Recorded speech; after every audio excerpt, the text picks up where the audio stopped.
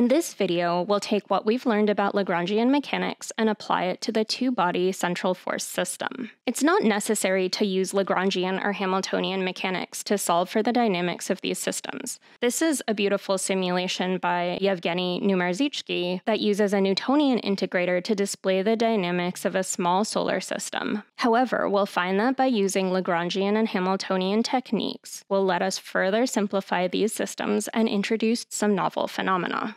We'll start by setting up the geometry of this system. We have two particles, one of mass m1 located at a position r1 from the origin, and the other has mass m2 and is located at some position r2 from the origin. They're separated by the vector r1 minus r2. A central force is a force that depends only on the distance between the two bodies. Therefore, the potential only depends on the magnitude of the vector r1 minus r2. Examples of this are the gravitational force and the Coulomb force. In these coordinates, the Lagrangian is given by 1/2 m1 r1 dot squared plus 1/2 m2 r2 dot squared minus the potential energy. Remember, we're free to choose any coordinates that we'd like with Lagrangian systems. So perhaps another set of coordinates would be better. Let's try the separation between these two particles r as one of our coordinates, and the center of mass of the two particles, RCM, as the other coordinate. One nice thing about these coordinates is that they no longer depend on our choice of origin. The center of mass is given by the weighted average of the positions of the particles, equal to m1 times r1 plus m2 times r2 divided by the total mass, which we're going to call big M. We'd like to rewrite the Lagrangian in terms of these new coordinates. The potential energy is already a function of these coordinates, as it depends only on the magnitude of the relative positions r. To find the kinetic energy, we can rewrite our positions r1 and r2 in terms of our new coordinates r and rcm. R1 is equal to RCM plus m2 divided by the total mass times the relative position r. And R2 is equal to RCM minus m1 divided by the total mass times the relative position r. Then we'll use these definitions to rewrite the kinetic energy, which was 1/2 m1 r1 dot squared plus 1/2 m2 r2 dot squared as 1/2 m1 times RCM dot plus m2 divided by the total mass times r dot quantity squared plus 1/2 m2 times RCM dot minus m1 over the total mass times r dot quantity squared.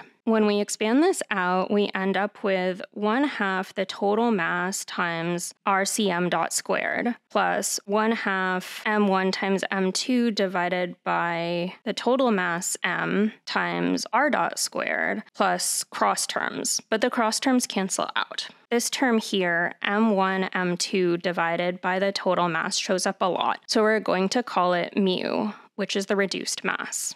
In these new coordinates, the Lagrangian is much simpler. It's given by 1/2 the total mass times RCM squared plus 1/2 the reduced mass times r dot squared minus the potential energy, which depends only on the magnitude of r.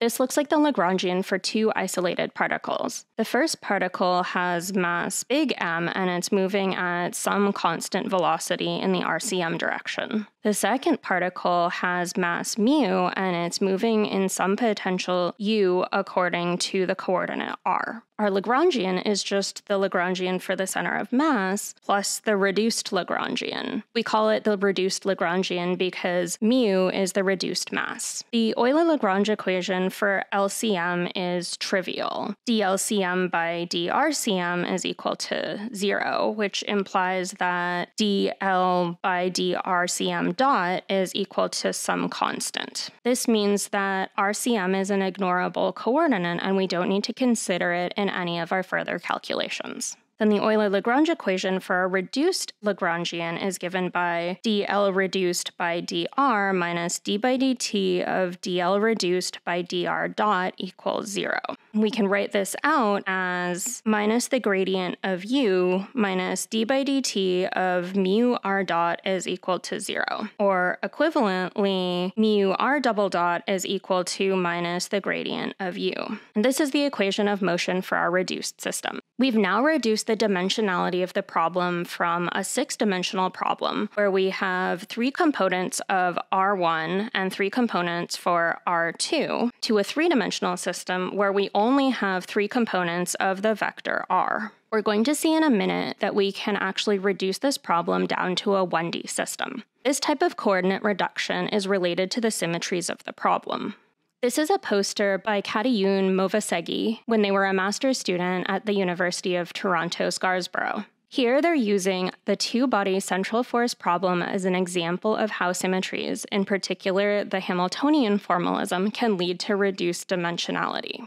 We've showed that RCM is an ignorable coordinate, which means that the center of mass can't accelerate. So we can choose an inertial coordinate system where the center of mass is at its origin and its velocity is equal to 0. In this coordinate system, the position of m1 is given by r1, which is equal to m2 over the total mass times the relative position r, and mass m2 is located at minus m1 divided by the total mass times the relative position r. These particles have velocities v1 and v2 respectively. Then in this coordinate system, the Lagrangian is merely the reduced Lagrangian, which is equal to 1/2 mu r dot squared minus the potential energy as a function of r. In this type of system, symmetry dictates that all the motion must be planar. This means that the plane spanned by r1 v1 is the same plane that's spanned by r2 v2. The dynamics, then, are always going to lie within this plane. So all we need is 2 dimensions to describe the entire system. In 2 dimensions, we can write our relative position in polar coordinates, r cosine theta and r sine theta, where r dot squared is equal to r dot squared plus r squared theta dot squared. Our Lagrangian in these coordinates is 1/2 mu times r dot squared plus r squared theta dot squared minus u as a function of r. You'll notice that the transformation theta goes to delta theta leaves the Lagrangian unchanged because theta dot is the same either way. So according to Noether's theorem, dl by d theta dot is our conserved momentum, which is equal to mu r squared theta dot. Turns out that this quantity is just angular momentum. We can see this by writing angular momentum as the moment of inertia, which is equal to mu r squared, times omega, which is just equal to theta dot. That means that the angular momentum, which I'm going to call little l, is conserved in this system. And we'll be using this definition of angular momentum many times in the next few videos. Since theta is an ignorable coordinate, we only need to consider the evolution of the r coordinate. This is given by the Euler-Lagrange equation dl by dr minus d by dt of dl by dr dot equals 0, which equals du by dr plus mu theta dot squared minus mu r double dot is equal to 0. I can make this simpler by using the definition of angular momentum to remove the theta dot term. And I get du by dr plus L squared over mu r cubed minus mu r double dot is equal to 0. So our original 6-dimensional system is now entirely determined by this one equation for the variable r.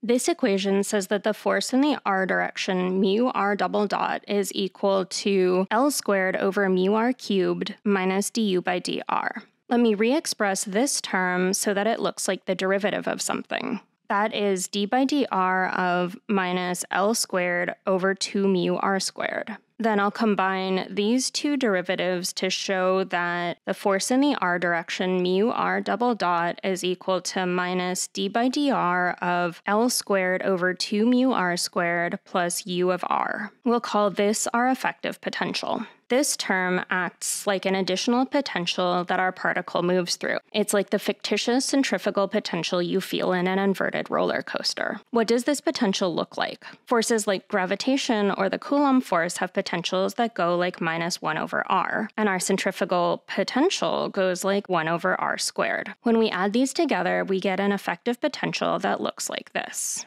This is great news because we have a minimum in our potential that causes lots of interesting behavior that we'll see in the next video. Before we move on with this analogy, we'd like to double check that energy is still conserved in this new coordinate system. Starting with the equation of motion, mu r double dot is equal to minus d by dr of our effective potential. I'm going to multiply both sides by r dot and then integrate this over time. On the left-hand side, I have 1/2 mu r dot squared, which looks like our kinetic energy. And on the right side, I have the integral of minus d by dr of u effective times r dot dt. We can use the chain rule to write d by dr as d by dt times 1 over dr by dt. Then 1 over dr by dt and r dot cancel out. And what I'm left with is the integral of minus d by dt of u effective dt. And this integrates to minus u effective plus some constant of integration c. This tells me that 1/2 mu r dot squared plus u effective is equal to a constant. So yes, in fact, energy is conserved in this system. Thanks for watching, and I'll see you next time.